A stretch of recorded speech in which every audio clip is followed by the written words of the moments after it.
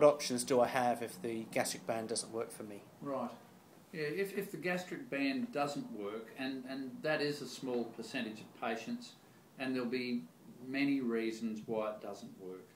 But if we can identify mechanical reasons or long-term problems that have occurred with the band, the beauty of the band is that it can be removed and we haven't interfered with your gastrointestinal tract.